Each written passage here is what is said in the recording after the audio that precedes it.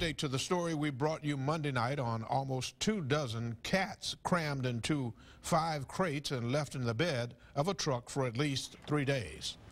These are the cats now. After having a day to recuperate with plenty of food and water at the Daphne animal shelter, they're doing much better. The cats were discovered in the back of a pickup truck at the La Quinta Inn. Their owner and her son had been traveling from Florida to Arkansas when they broke down and told no one about the cats.